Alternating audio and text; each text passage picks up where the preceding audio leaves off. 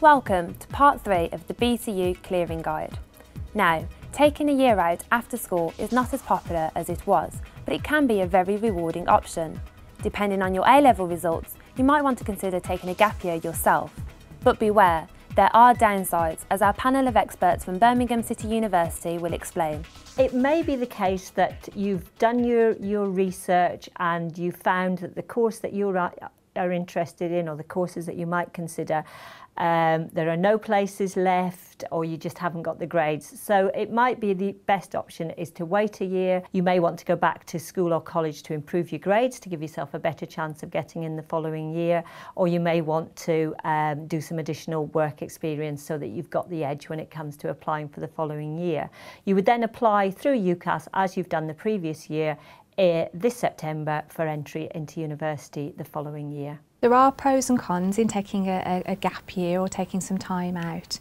The pros would be it gives you a chance to reflect, to consolidate your career ideas, to make sure about the course you want to do and whether university is what you want to do. The cons are that it can be hard to then come back into studying after having a gap.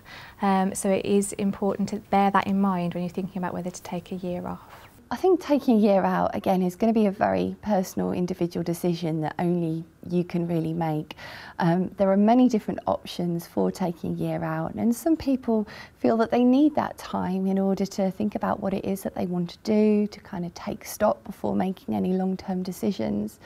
For other people, perhaps it's because they didn't get into the university or get onto the course that they were hoping for and decide to try again next year.